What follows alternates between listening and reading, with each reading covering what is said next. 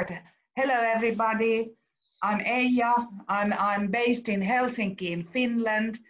And just quickly introducing myself, I'm running with Anna, the world's only global association representing education and research in our disciplines, art, design, and media.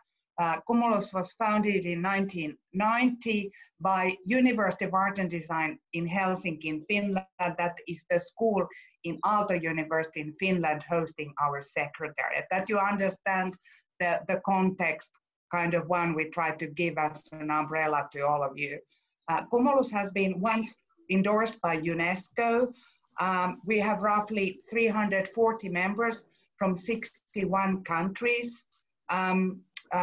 We also collaborate roughly with 50 institutions that represent knowledge by profession, business, industry, NGOs, etc., etc.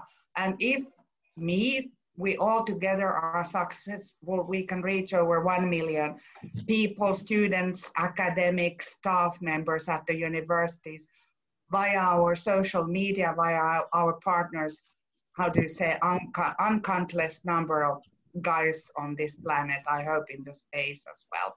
We share knowledge, best and worst practices. I'm always adding worst practices. We learn from each other and having strong focus in design and media, but respecting arts as roots for everything. I'm an art historian by myself and have also business degree, so I'm a mix guy.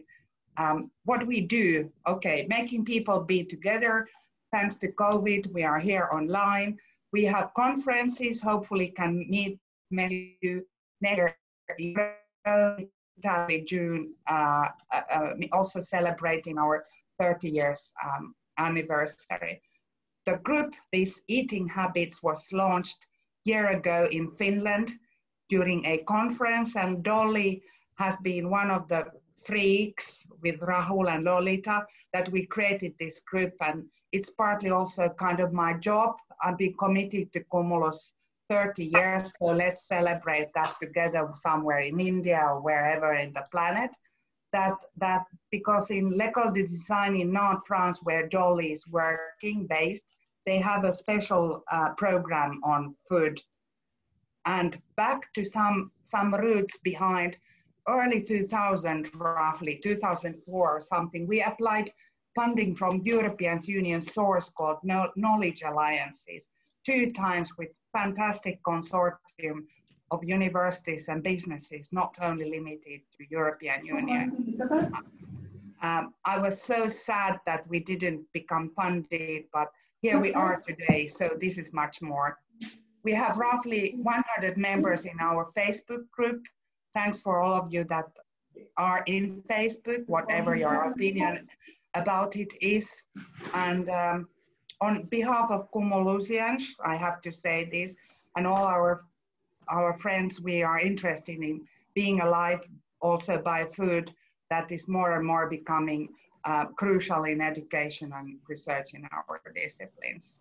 And we are part of the environmental crisis, so I guess this soil can accelerate many good things on the planet. So thanks for, I'm as an admin following you guys.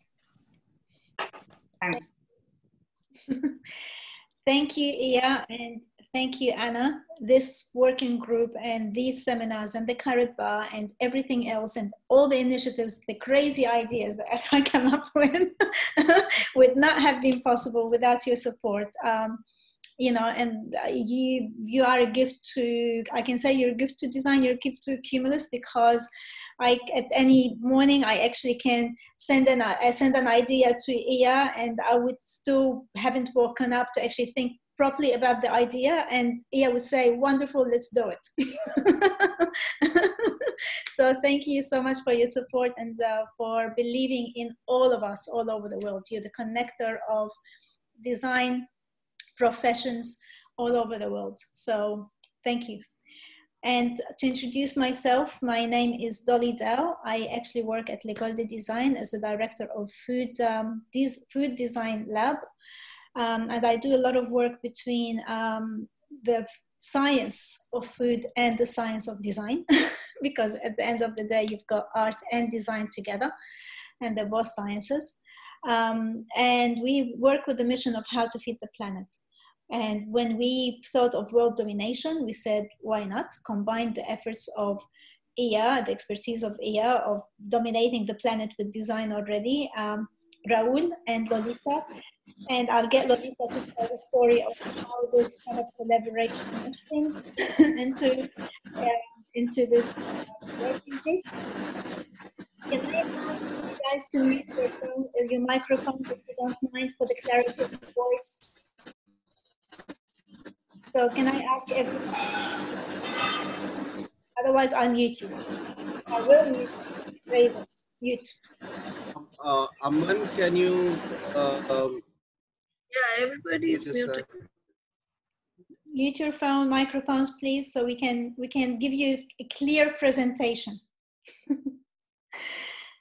So, what is this all about? The carrot bar came from an idea. Actually, the name is Iya's. We can give credit to Iya for the name, the carrot bar. And we thought of monthly webinars where professions from all over the world and academians can share their food stories. So we don't want very high academic papers that is going to change the world. Just share your food stories with us, because by simple stories, we can discover culture, we can discover each other's journeys.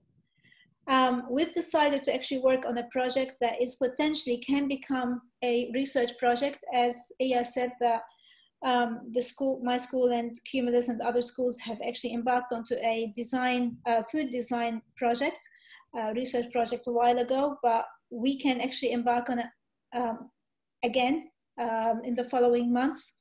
We have thought of a research project that is called Breadcrumbs. And the idea is to follow breadcrumbs all over the continent, looking for food stories and cultural stories. We want to start with bread because it's a culture, it has a connotation of cultural identity, but it could emerge into something else. We were discussing the politics of bread, the spirituality of bread. So when we talk about bread, we're not just talking about the dough, we are talking about everything that is behind that dough to make it possible and make it available to the masses. So I'm going to start straight away with my presentation. I'll share my screen. Here's something I prepared earlier for you. And so I'm going to basically read I'm not sure how I'm going to do this. I'm going to actually basically, can you see my screen? Yeah. The presentation or the PowerPoint? Yes, absolutely. Okay. And now you see the, just bear with me for 1 second. So basically I'm going to be sharing the bread story of, bear with me for 1 second. Following bread stories across continents. So if we have to think of bread, bread is actually a research project. Breadcrumbs is a research project. It follows bread stories all across continents. So if we actually looking at storytelling, bread is the perfect storytelling that reveal the identity of cultures. It has an arbitrary meaningfulness and to human existence. Throughout history, it's always been a symbol of human existence and survival. In modern times, abundance of bread is associated with a healthy economy and people's livelihood. Hence, bread became associated with the national identity and pride. From the Indian roti, to Lebanese pita, to the French baguette, to the croissant, each narrate a story of their creation through migration and immigration, more so human morphology. When people go from one continent to the next, they take their daily habits with them. This is the story that we're going to be telling you today. We follow the breadcrumbs of each bread story in order to understand the value of this integral food in our everyday life. How we're eating bread, winning bread, making bread, breaking bread, determines how we live our lives. We are visiting our daily lives in order to understand the value of the oldest food practices in the world. Normally, the recipe of bread is no big deal. Just a flour from a grain, water, perhaps yeast, and salt. However, the technique changes the identity of the bread and changes the way we eat the bread. During the COVID-19 pandemic, bread and breadwinning became a common global concern. How to feed the billions became a priority with the rising concern of food security and affordability. Wheat being one of the highest investment commodities in the world became more than ever a symbol of survival associated with the national identity, especially in underdeveloped countries, which includes the cultural, political, and religious identity. Supply and demand determine the price of wheat, determined by the government. Agricultural policies. So more than so, the agricultural policies that is set by the government determines our daily habits and the sustainability of hunger or not in the world. So where does the actual wheat story comes from, or the bread story comes from? Are they associated? Is wheat the same? When we talk about wheat, are we talking about bread, or are we talking about a grain or the grain? And which grain of wheat are we talking about? Because there are so many. So from Shubaika, this is the oldest bread crumbs that were discovered in the world. So Shubaika is basically, you can see it on the screen, very close to Lebanon, very close to Beirut. This is where the pita bread originated from. That was the first story review of the pita bread, 12,400 BC. Imagine, 4,000 years ago. So hence, from there came, the prayer came, give us our daily bread. And it's not just associated with the prayer of let us eat bread every day, but let us eat every day. Let us survive every day. That was before the actual start of agriculture. So just like a good design process, the bread, as we know it now, the pita bread, was discovered by accident. So it could be by accident, or it could be by intelligent experimentation. So they've made the dough from the grain, from the water, salt, kneaded the dough, and then they discovered fire. The dough was next to the fire, placed the two stones on top of each other, and then they've created the flatbread. And then the sourdough bread came in later. The sourdough bread came from the Egyptians, also by accident, as many design inventions around us. So the Egyptians discovered the sour bread, which is the basis of the baguette. And then the Greeks invented the profession, the baker. So the traveling pita means aish in Arabic, which means life. So when we are eating, we are giving people life. And it means also anan in Sumerian, which means the gift. So we're actually giving people, when we give bread to people, we are giving them the gift of life. So the ingredients of making Lebanese pita is the same as the ingredients of making roti. The technique and is different. The ingredients are similar. Technique is different, experimentation is different, identity is different, symbolism is the same. The national identity of survival and existence of the masses. So when we are actually talking about bread here, we are talking about the Sumerian word, which goes back to 3,600 BC. And that is the actual meaning of bread.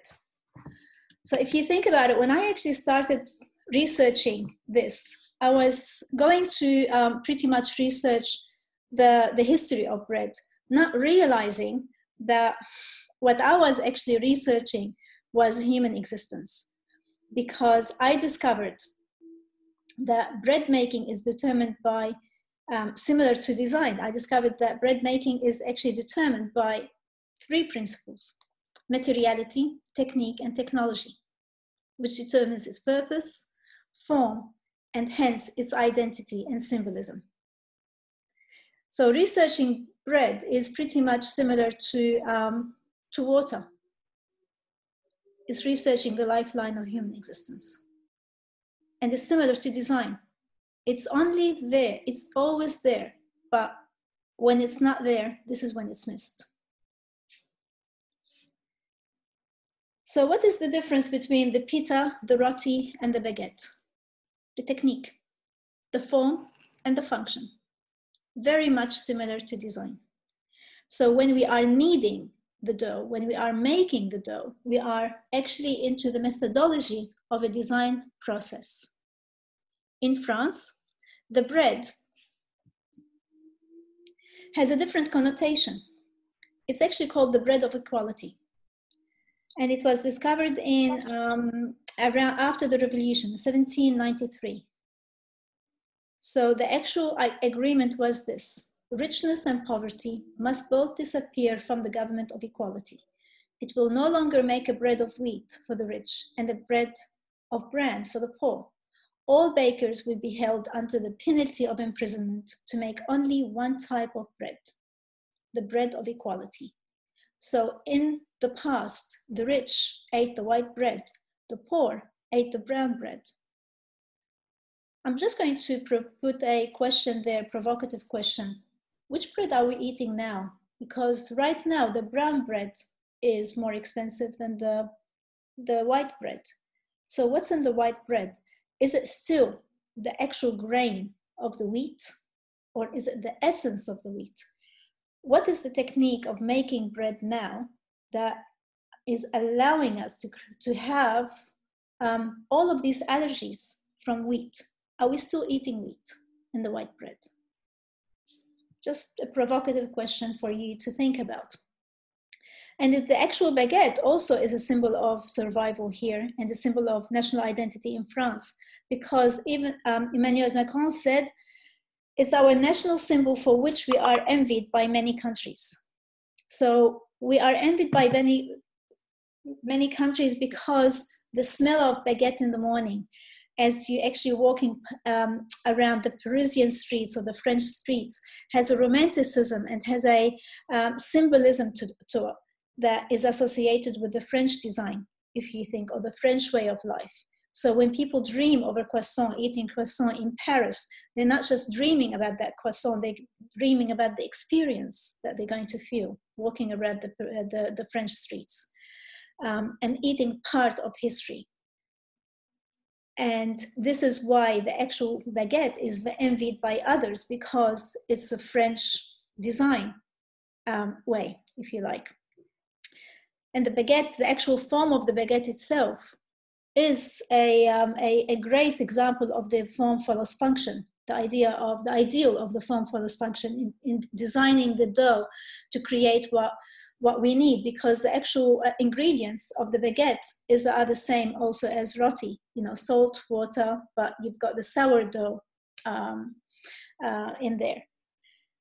The form, there's a myth around it, which goes back to the Napoleon time, that in order for the bread to fit into the pockets of soldiers, they've created this type of form for the bread. Hence, also associating the function of the bread for the soldiers with its biological need for survival and for eating.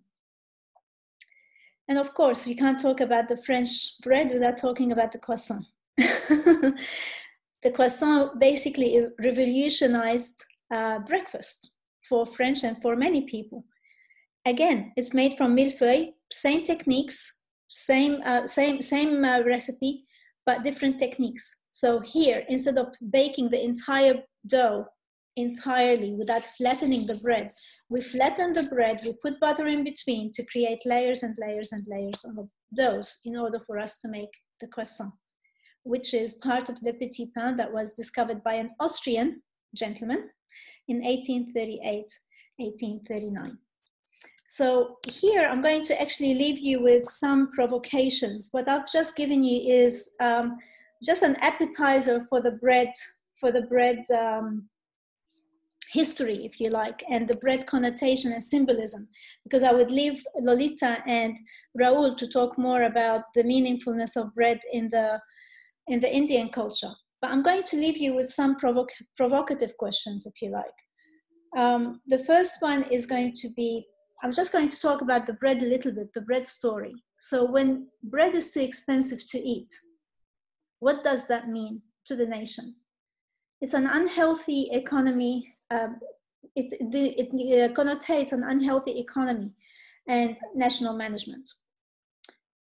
This means to the community that their identity is under threat, identity being linked to a biological as well as national existence and survival. If bread perishes, so will we. Bread remains part of our banal life, everyday existence and habits, silent on our table until we feel its scarcity. Then the biological human instinct kicks in. When this source becomes threatened, or more symbolically, when our breadwinning becomes threatened, then the symbol of bread takes a different role and becomes an extraordinary guest on our ordinary table. I leave you with questions. What is the new symbolism of the bread grain? And I'm not talking about any grain, I'm talking about the grain, wheat, or maybe rice. Is rye the new grain, the new wheat?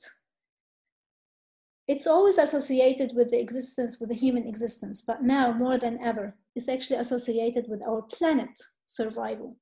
We have to choose planet survival or human existence because we know very well how much space wheat needs to grow.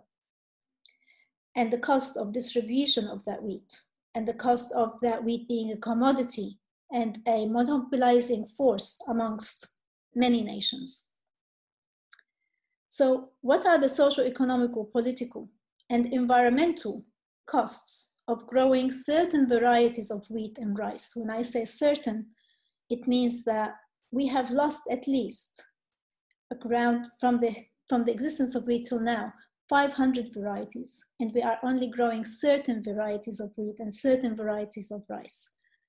So what is the cost of wheat, of bread, to our human existence and the existence of planet? Which one do we choose? And I leave you with this provocation to actually go on to the video of Lolita. Thank you, Dolly. That was very provocative. Yes, indeed. It, I'm sure, is going to leave everybody with a lot of questions.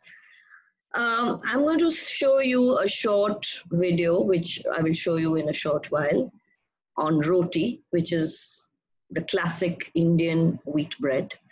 And as Dolly said, it also has a history, and it comes from, which we're going to see in the video, it comes from a migration process from Central Asia and also from East Africa. These are the two theories that went behind the Indian bread. Now, the Indian bread, which is roti, is also synonymous with other words with which the Indian people relate to, which is chapati, pulka, puri, luchi, paratha, and naan. Now, these are all synonymous with the word roti and also with the making, the process of roti, which is all these are differently made in the different parts of India. India has a very diverse culture, and north, south, east, west. Roti is primarily eaten in the north because if we look at the migration process, it did come into the north first. And then it filtered more towards the western part of the country and a little bit to the southern part of the country and a little bit to the eastern part of the country. So in India, roti is primarily eaten mainly in North India, not much in South India, but yes, on the western sides of India, the western coastline part of India, one part of it, and a little bit in the eastern India, but eaten differently with different accompaniments. Roti is in India actually the humble man's diet, but it can also become the rich man's feast. So we can have a variety of rotis for our weddings and various ceremonies and rituals that we have. But it is the most primary, most primeval, I would say, symbolism of the poor man's existence. And when I decided to make the short film, and I decided that we were going to work on this project, I knew that it wasn't going to be easy because it was during the time of the pandemic and there were a lot of restrictions. And I said, okay, this somehow, because roti in the Indian context actually is also three basic things that we look for in our survival. One is food, one is shelter, and one is the food, shelter, and clothing. So clothing and shelter we have to get from somewhere. Food is the most basic thing to survive. If we don't have food, we don't survive. If we don't have bread, if we don't have what we call roti over here, Indian... Can I talk to you about something? I don't know if you checked the mail. Matela mail, UID kitchen on the mail. Can you please mute yourself? Adobe software evening, Matela. Can you please Mute yourself. Lost the context. Okay, anyway. So anyway, without much ado, I'm going to ask. So I had 3 undergraduate students who helped me put the short film together. And we had to work in these very adverse conditions because at that point we just could not get out and do anything. So I'm going to ask one of them, I think it's Aryan, who's going to, in 1 minute, tell you the experience they had while they did the short film with me. So over to you, Aryan. You can share your little story. Yes, ma'am. Good evening, everyone. My name is Aryan Abhishek. I'm a student in visual animation from Karnavati University in Gujarat, India. It has been a very fun journey and a great learning experience making the video with my friends Aritra Singha and Atharva Mani, with the guidance and support of Lalita ma'am under these harsh circumstances of this pandemic. She explained the whole concept in detail and provided us with the script for the video. One of the biggest hurdles was the finding of different video clips and images, especially since we couldn't record on our own, much in this COVID situation having no facilities to work. However, with consultation of Lalita ma'am, me and 2 of my batchmates, we stitched the story together. We compiled the video over ma'am's voiceover, which again she had to do without any recording facility. We added the music and had many Zoom meetings with her to have the corrections and modifications done, which ma'am has told us. After overcoming the hurdles and many edits later, we have this end result.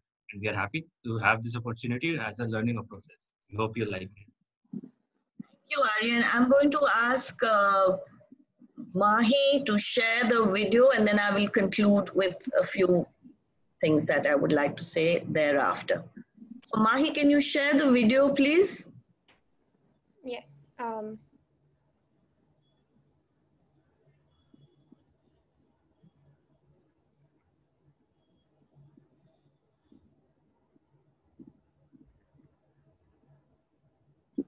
Can you see the screen? Yeah, but we are seeing Steve Jobs. Starting. अगस्त का तो उसका सीधा है और एक पूजा कल करवानी है ना रुद्राभिषेक तो हाँ काले काले मारे छोकरों जन्मदिन છે તો એમનો કરાવું છું ને કાકુલી ma'am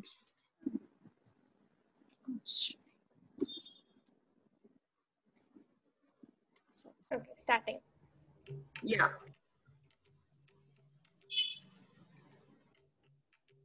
In the early months of April, with the advent of spring, undulating burnished wheat fields are harvested in the plains of northern and central India.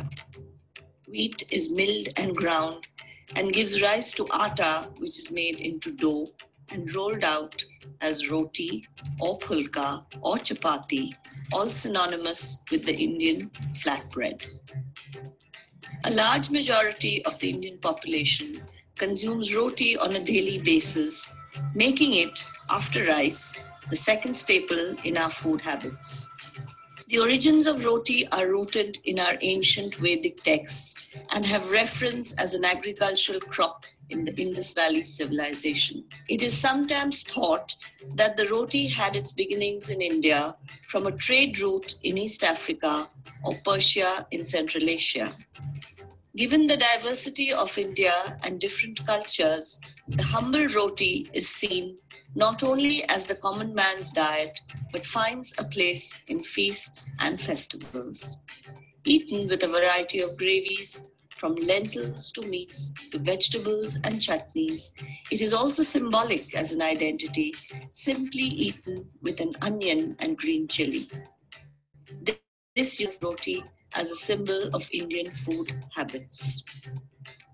Today, as we battle a pandemic, a large percentage of our migrant workers who are suffering hail the roti as an identity, exemplifying their basic need.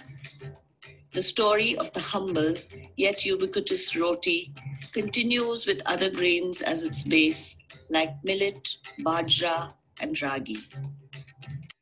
As the sun sets over wheat fields, we would await another harvest, another life cycle of the simple Indian wheat bread, which throughout our eating cultures finds a place in all our homes.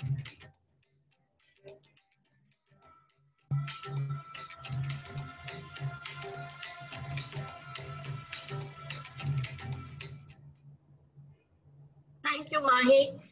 So as Dolly said, I think I will also leave everybody with the questions of where does this identity take us? Why is bread so important for existence? What is the story behind bread? What are the many, many stories behind bread? And as I said, it's eaten differently in different parts of the country. It's made differently in different parts of the country. It symbolizes different things in different parts of the Indian continent. And yet, it travels like bread travels, everything travels. It travels across oceans, it travels across seas, and it finds a place in the heart of many that we have, who eat it.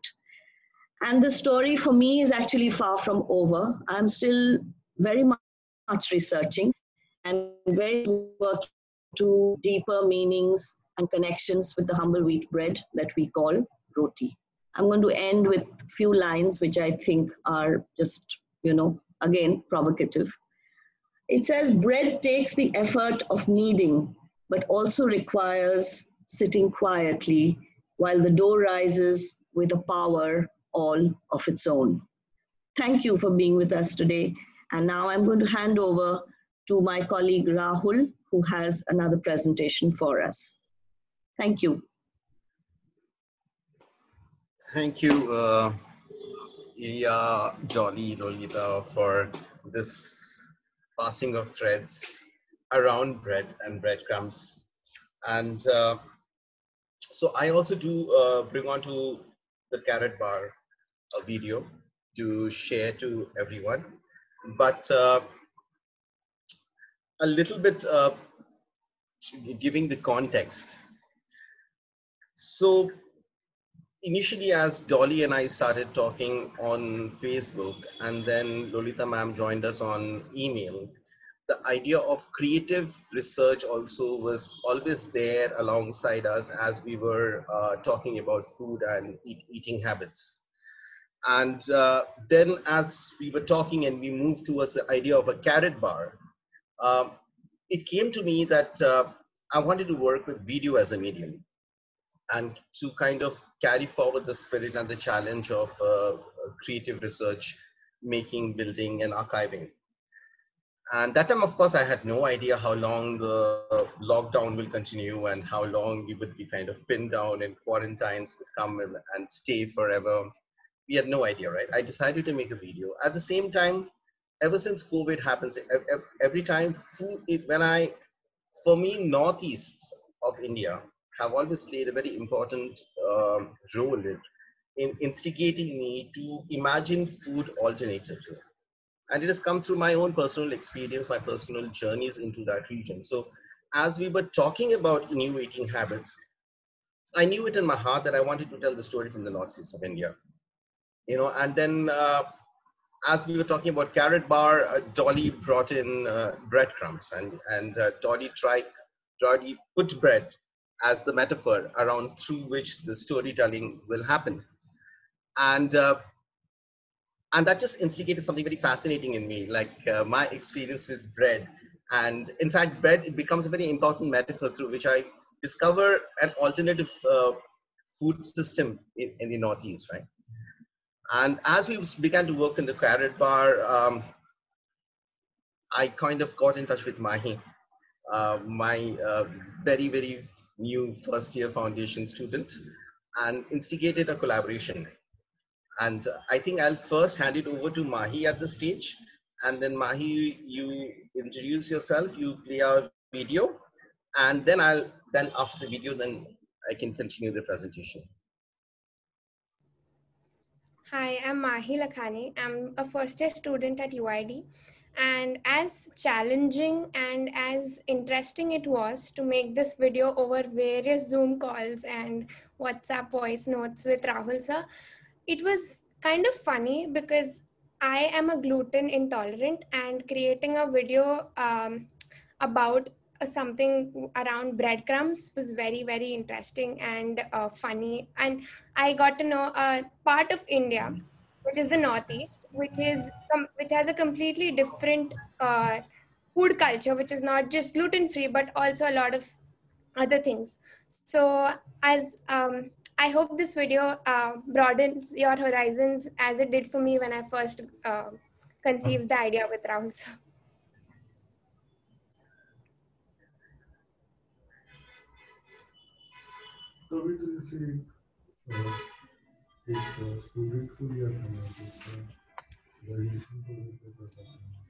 Okay. Is my screen visible? Yes, it's visible, but I would just like to say at this moment as well that could everybody please mute themselves? There are a couple of participants who aren't muted. All right, I'll start.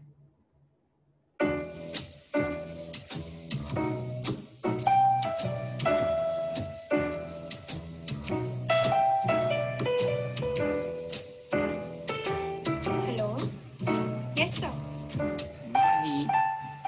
Long story short, I, a 17-year-old gluten allergic teenager, got a call from my design professor saying he wanted to make a video for a panel discussion called Breadcrumbs.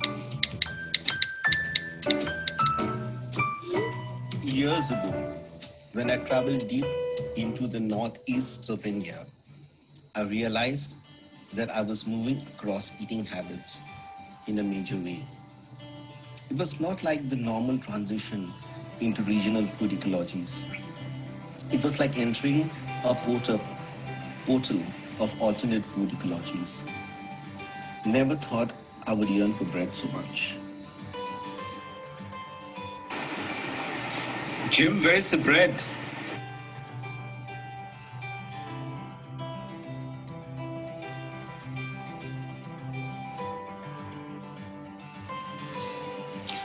What you seek seeks you. And well, I found bread. But this one was very light and sweet, Meghalayan rice jaggery bread called pulkin.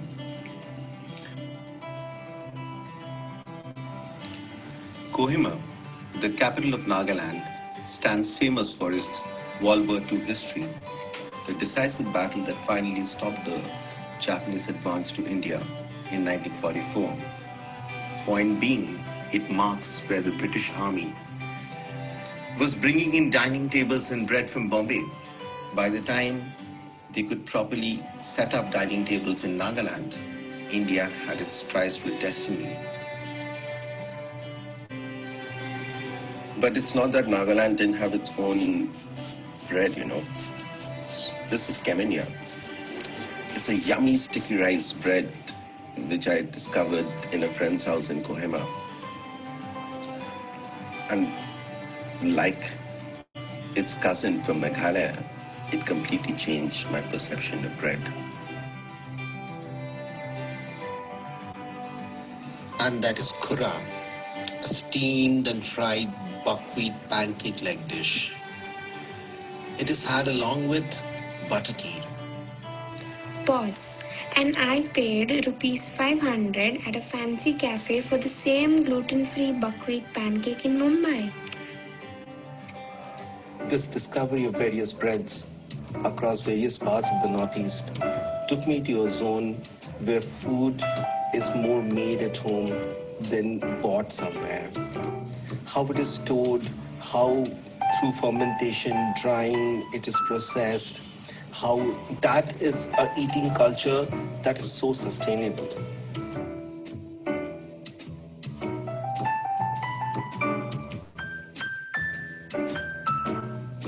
White bread?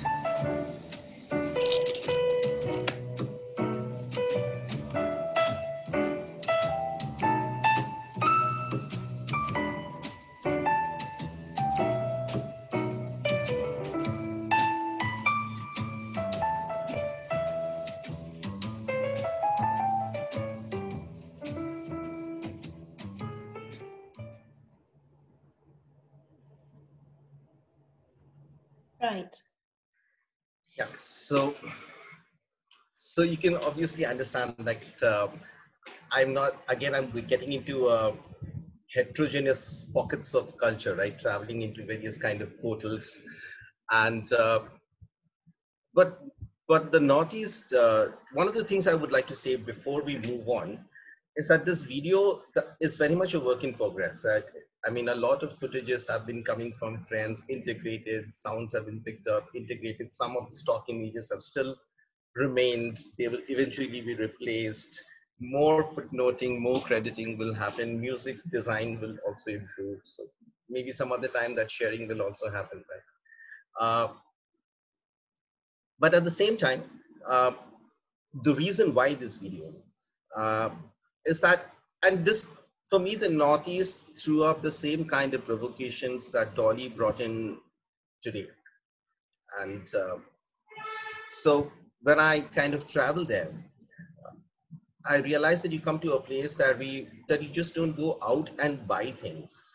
When you want something to eat something, it is there in your house. It is there either in your back garden. You're eating a banana from your garden, or you're cooking some meat that you have grown and you have stored. You have fermented. Bread is either neighbors make a lot of bread and share it around, and the church plays a very important role in the sense of community building. And that got me interested, like in design. In design for me, designing systems is something that is really getting that I'm really getting interested in. So when we talk about food and sustainability, supply chains, the from origin to the mouth, the way how the distance the food travels, these elements have become extremely important to our imagination of sustainability in food. The other thing that was very important, which again came up in my discussions with Mahi quite a lot, is that almost like coming in from Bengal, or if you're coming from Delhi, if you're coming from Bombay, we take certain things like a milk or a lassi or a paneer or a bread or a roti uh, for granted, you know. And we also know that as we go towards across regions, we have variations. So when you go to South India, you know that you're getting into the land of parothas, and you know when you're coming into Gujarat, you know that you have other varieties of rotis like rotlas and that kind of stuff. But for the first time, I walked into a land in India where it was just not there. And at that moment when I thought that it was not there, I came across food that led me completely reimagine what I understood as, say, something like a bread or something like a roti. And in the Northeast, when we associate bread with breakfast, in a typical Northeastern breakfast, you have a lot of rice. And the kind of food we were seeing today in the video is something that you normally have in the evening as a snack. So as Lolita ma'am brings us into India, we come into a territory where rice could also be the metaphor for bread, because when you say bread earner, in many places it's a rice earner, you know. And as Dolly also provoked us, like, is rice the next bread? And also because in the east of India, the lands, the farms are very small. In the west of India, we have large farms which allow for a lot of wheat to grow. Small farms support better rice agriculture. So those kind of provocations and how we kind of imagine food, circulate food, talk about food, and design food, that is what I want to bring onto the table for Canvas. I think we go to our moderator to sum it up for us and throw it up for the audience. We have shown we have traveled across the continents. So basically every time that the bread hits a new country, it evolved and transformed into a new identity. So how did it transform? Why? This is the story of humanity. That is the breadcrumb. So we just want to open the floor now to questions. And if you've got any questions you would like to ask, any comments?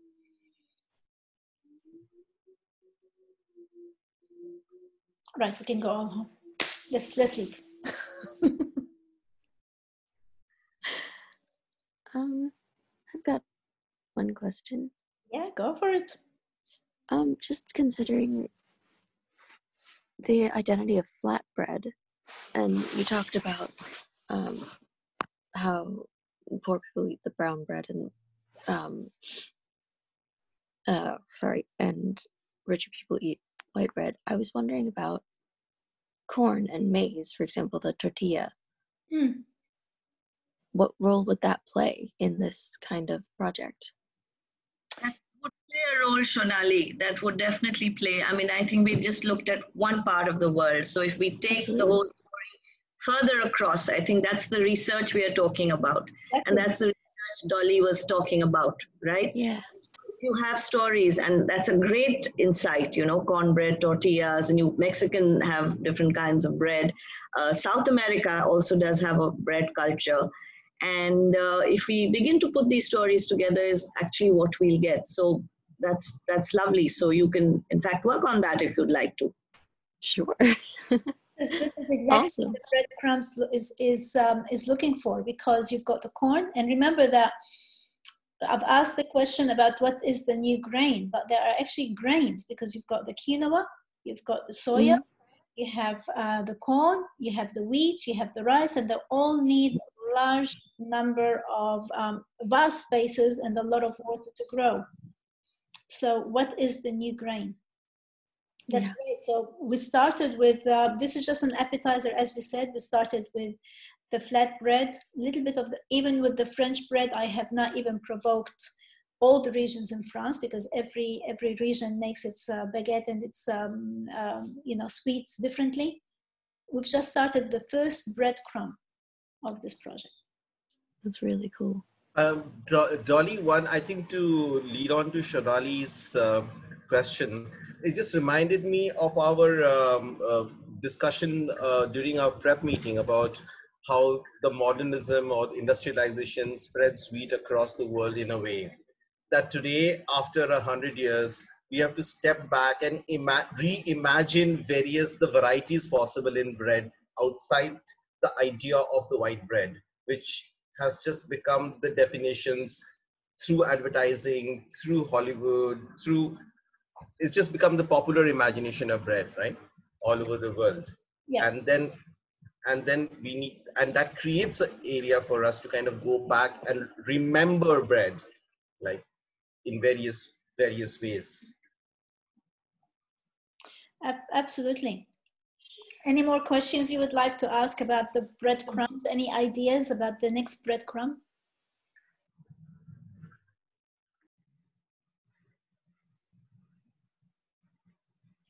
Nope. Don't be shy. But he's hungry. Everyone's hungry. Is it lunchtime or dinner time? It's dinner time in India now, right? Getting close to dinner time in India, not anywhere near dinner time. We have a question on the chat box, Dolly. Yeah, we do. I'm interested in the idea of connecting eating habits such as bread consumption into the global issues of today. and other social, yes, absolutely. This is where the connection is. So if you think about it, we're not making this, we're making this presentation as an eye-opener for the developed countries, but also as a leeway to how can we help with the underdeveloped countries or the countries that rely heavily on bread and breadwinning. So absolutely, if you've got Guillermo, if you've got any ideas, please, would love to hear from you. Would love to hear your comment.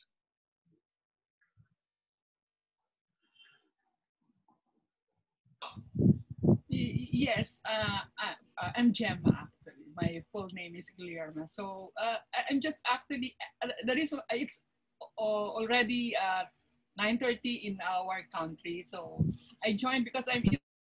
I think food connects everyone, the staple. You know, as you said, as Dolly had said, and also Lolita, this is the reflection of our society, reflection of human history in the ordinary. The food touches the gut. So parang everybody connects to food, regardless of nationality. Yeah. But I'm interested in how can we, as designer or food designer, or change the habits and values so that not to reverse, but siguro to lessen the effect of yung irrigation and agriculture that has, redefined the landscape, how land use, how consumption, how certain what do you call this, factors of production are concentrated in order to produce a certain particular kind or species of wheat, or a particular species of rice, because we know that these habits are contributor to the economic divide, and also yung offshoot niya to the environment. So how can designers contribute to this changing of consumption pattern when it is so entrenched into society? Parang I cannot imagine people just giving up white bread or brown bread just as easily. In fact, we know that the shift from white to brown is actually a lifestyle indicator more than health issues. You know, it's fashionable to be eating brown rice than white rice, and brown bread rather than bread. So yeah, this something to do with particular consumer behavior, and it's I don't know if the designers are partly to blame for packaging a certain image of this everyday things that we consume on a daily basis, like bread is everyday. Yeah. So it's rice because they are staple. So while they reflect the kind of society that we have, how can designers, effect some change when the culture is so entrenched?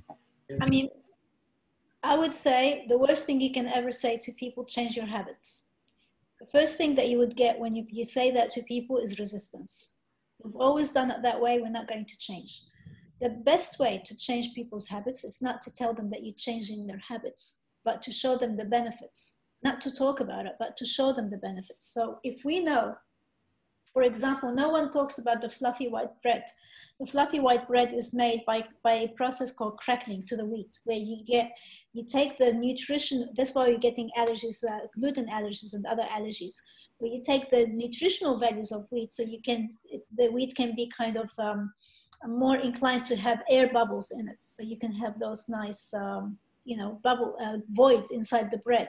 And people think that it's fresh bread and it tastes good because it's nice and crunchy, not realizing the nutritional value that they're losing in that bread. So the best way to ask people to change their habit is to show them the benefits, to educate them.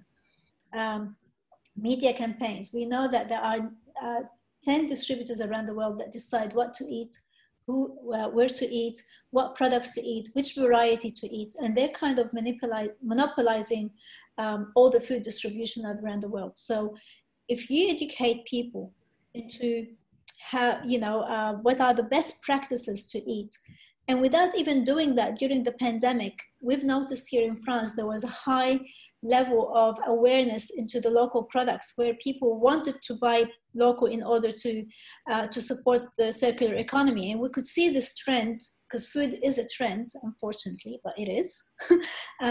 We could see this trend all around Europe, that people were going towards local food because they had more time to think about what they're eating. They slowed down their lives, you know, and then the market was responding to that. So not just as designers do we have the power as consumers to decide. This is where it starts from. And then design comes into it with food design in terms of supporting local economies, supporting ecological practices, saying no to plastic, saying no to packaging that, that does not show what's in the ingredients, create awareness of 10% of fish, fresh fish in this. You can write that on the packaging.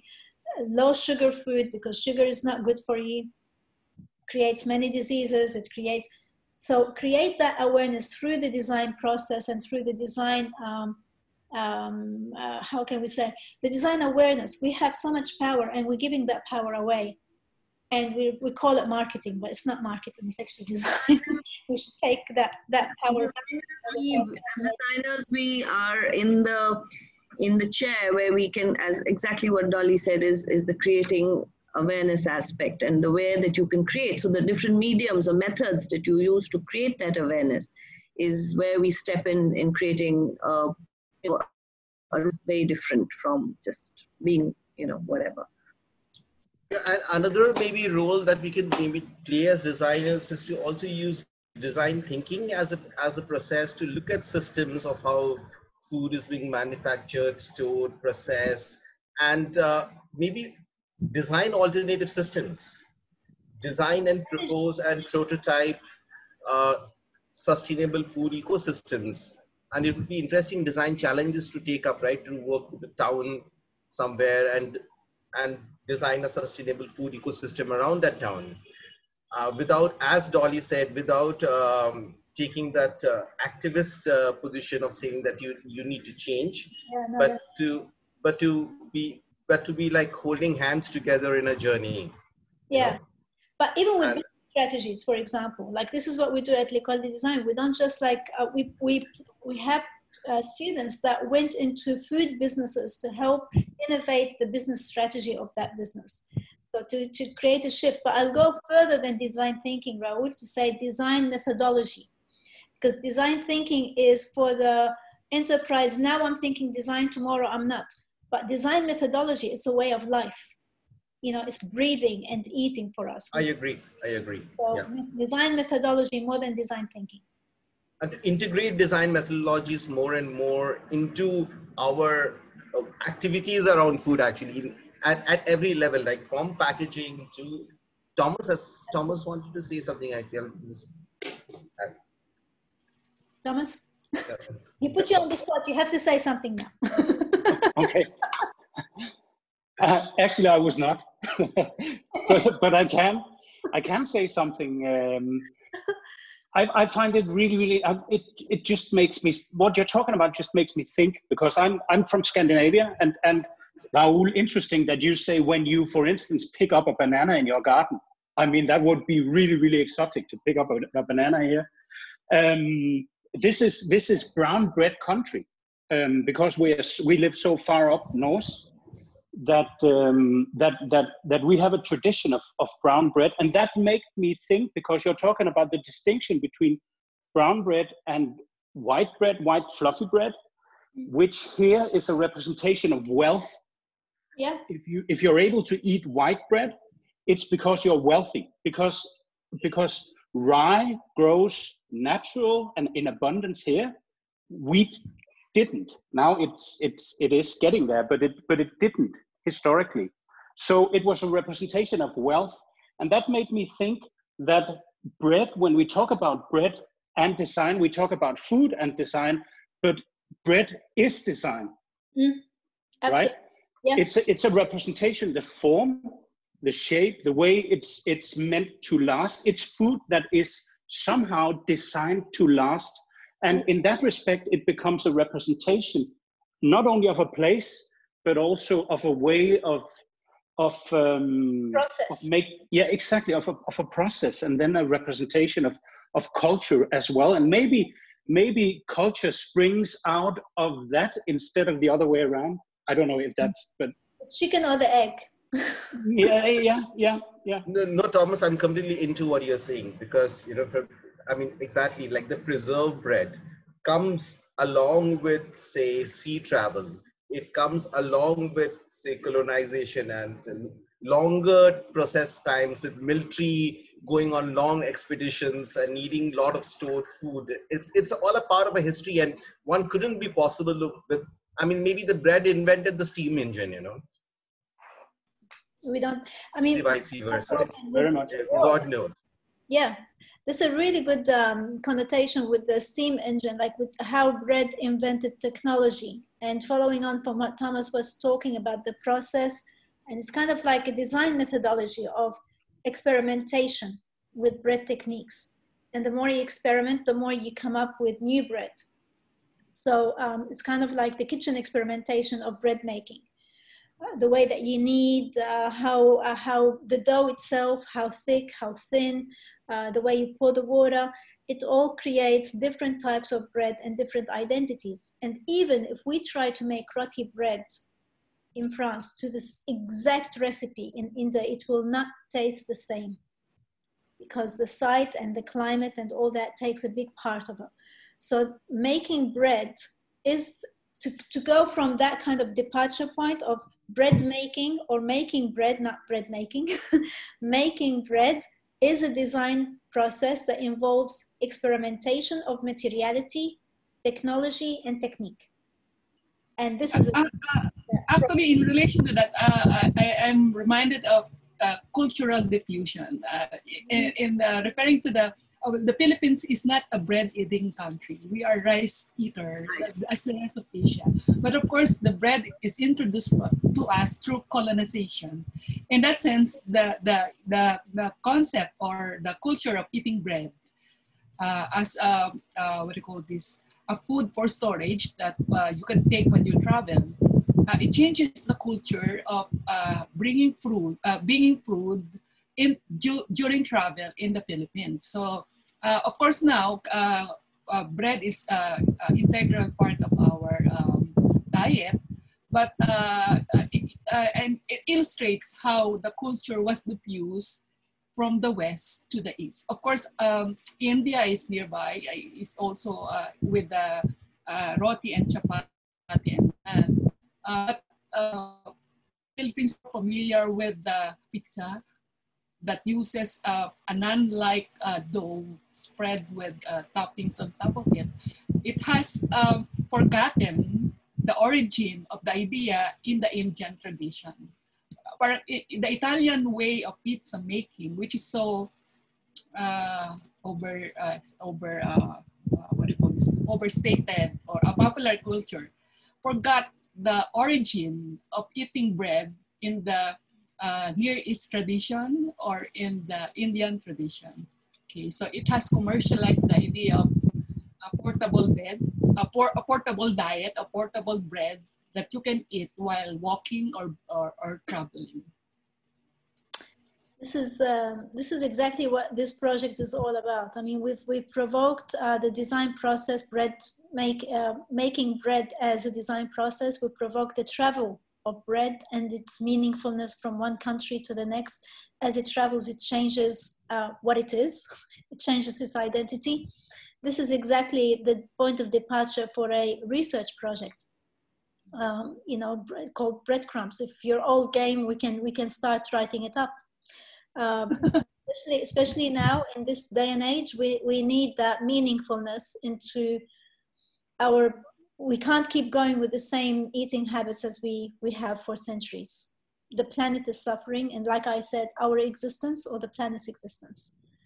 So if we can come up with new ways of substituting bread for something else, but without telling people this is what we're doing, because we'll never make it to the end of the project if we did. So if you're all game, we can start the webinar. I have another one question. Actually, I'm very happy that. Okay, yeah. Please, please. Yeah, I'm from Korea, and I'm very thankful I can today join this session. I need to asking about Professor Dory Dao. Yeah. It's your yeah, hi. Excuse me. Can I open? You can open the camera. Yeah, would love to see your face. I opened it, but I couldn't. I don't know why. I open it, but I cannot see my. Maybe face. turn on the light. Because yeah, you're right. Because Korea right now almost 11 o'clock. Gosh, night, Yeah. yes. Yeah. Well, I'm so pleasure to join this session. We can hear you. We can hear Thank you. you very much. Thank you very much. Okay. Waiting for you.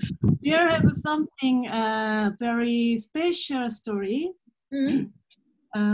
Professor Dorida, do you know in Korea brand Paris Baguette? Do you understand what I mean? Paris Baguette. No. This is the Paris Baguette. Paris Baguette, yes. Yeah, right. Yeah. But the brand is Korea brand. Korea brand. But the brand to be more bigger, so they moved to New York. So it is like a Starbucks. So they selling cafe and they selling many type of bread. So it is something for me very fun because the name is Paris Baguette. It is like France cultural things. But the name. Well, actually, the selling is not really France type of bread. There have some Asian type means they have inside some red bean sweet things and some cream things and like some Asian type bread. They selling they business they produce kind of this bread, but. So they don't sell baguettes. They don't sell French baguettes, but they sell baguette. Yes, right. But they not only selling to baguette. They selling many different type of bread. So they're using the French brand to sell Korean bread. Why do you think that is? I'm going to ask you the question. Back at you. Why do you think they need to use a Paris in their bread? Yeah. Maybe it is because Paris is famous about the bread, but also actually near other many countries also they very famous different type of bread. For example, not only the France, because there have many country they take the base of a food for bread, but I'm an Asian person, so base food is rice as before I so yeah. So I don't know, just this is not kind of a process of a bread story, but this is something funnily happen well grow to some business way to bread things. That's why I just already I shared some YouTube video how they selling in New York. Yeah. Yeah. I'll have a look. I'll have a look at that. And this is exactly what we're talking about, because when we talk about what we talked about as a panel here are authentic recipes that come from the heart of nations, basically, and they're thousands of years old. But you've got the other side of bread making, which is identityless. We can say that that's a word, has no identity. It's really kind of like a white bread in terms of its identity, that it has no color, it has no nationality, and it can be associated with any country. So or it's kind of like a replica of the original recipe, but without the authentic taste that comes along with that. And this is exactly what we're talking about, changing, before we start changing the authentic recipes, habits. This is where the bread distribution and the bread politics come into it, because the variety of wheats that we're talking about, one variety of wheat, this is exactly where it goes. It goes into the mass production of bread without the nutritional value of bread. I don't want to name brands because this is going to go online. But if we take the junk food, for example, if we, you know, many breads that you eat are not really made out of bread, they're made of something else. So I would have to look at the Paris baguette to see what it is before I can comment on its authenticity or the taste. I worry about, as you are origin person, I don't know how you will feel about this bread type, but I wish that you can watching one time kind of this YouTube video, Party Baguette. Okay. And thanks for today's presentation. And actually, I'm not really speak well English person, so I'm sorry for I'm not well explained, but I really want to. Very well. Don't worry. No, your English is very good. Yeah, we understood what you were saying. Thank you for the reference. I'll have a look at that. Thanks, right. Is it possible one more question about the Professor Raul? Professor Raul? Lolita or Raul? Raul. Yeah. Yes. What was it? Yeah. So, what is the meaning about in India dal? Dal is made out of lentils. So, it's normally lentil soup. It's normally various kinds of lentil soup is consumed. Dal is grain. So dal grows like a grain, and then you take it and you cook it. You slow cook it, and you can add some spices to it, or you can just cook it with a little bit of turmeric and salt, and that's what dal is. Again, it's the humble man and it's the poor man's diet, as they call in India. You know, dal roti. It is referred to as dal roti. So with roti you have dal, or with dal you have roti. So that's the sort of use of dal. Okay, because actually in Korea also we have a very famous Indian restaurant. The name is Dal. But because Korean mean of dal is moon. Dal is okay. Dal is basically. So moon is one of the varieties. Dal, so yeah. So, okay. It's one of the varieties through which it's a kind of lentil. Moong is a kind of lentil. I understood. I love the cultural exchange. Yeah. Right now. I wanted something to Guam. You know, I just love that Philippines angle. When we were working on the Northeast, and through a lot of discussions and a lot of projects that happen in the region, in Nagaland, Assam, one of the things I've always realized that once you cross into a part of India, you're almost coming to the end of South Asia and the beginning of Southeast Asia.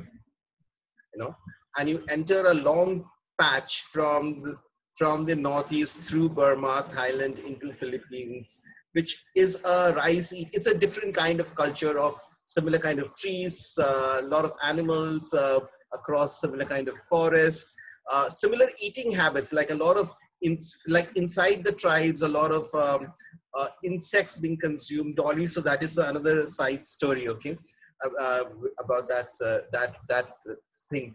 And it's interesting that reimagination comes in. And here, in that part of the world, white bread, as we know it, becomes like becomes strictly associated with the modern colonial coming into the land. While still Calcutta, like almost still Calcutta and the rest of India, because roti, bread as such, is also associated with a lot of local indigenous cultures as the main food. And then slowly that, you know, morphs. And that's how the map also was imagined by me and Mahi, that rice coming on the east.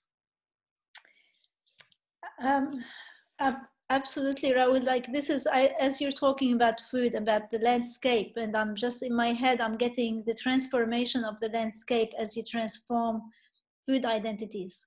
And then on the right, From Jerusalem to Philippines. You know, so that is fantastic, right? Syria to I just Philippines need a as you sketch travel and start food sketching lands. what you were talking about. Actually, I was about to insert the migration theory according to food. Food as migration theory. Migration theory, you know, from what Rahul said, from the Near East to the Southeast, how food transforms and mutates and creates its own identity, as you have posited in your presentation, Dolly. So it's reflective of how the how population of the Earth takes shape. Like the origin of, we can actually posit that people, when they disperse, they carry with them the food, and the food is has evolved the identity depending on the ingredients that is available. So insects versus animals, when insects are abundant rather than, you know, the grazing animals of the land. So I think that's the direction of the breadcrumbs, is to retrace history through the transformation of the bread, which is a staple food. Actually, we do have a version of bread, but it's not the bread. We have rice bread.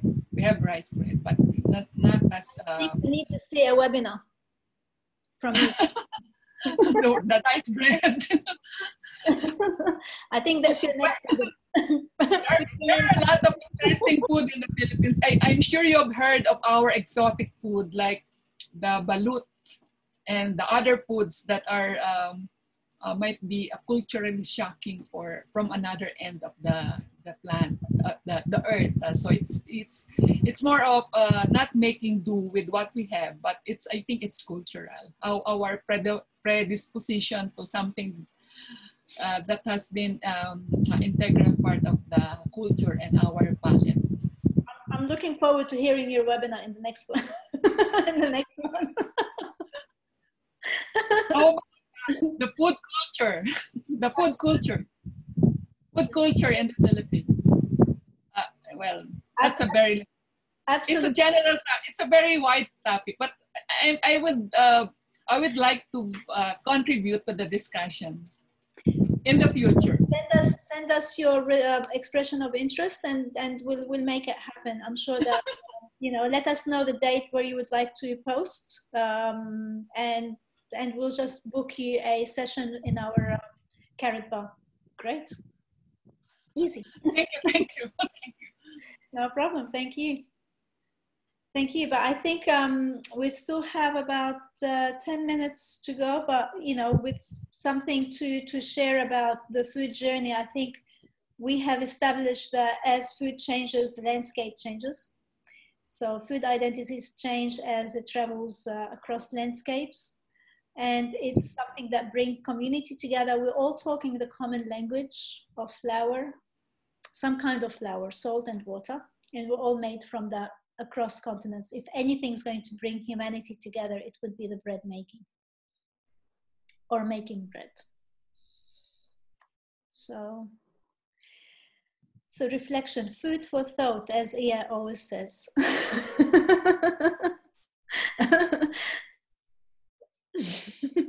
And that's our new project. This is the food project that we want to go for, the research project.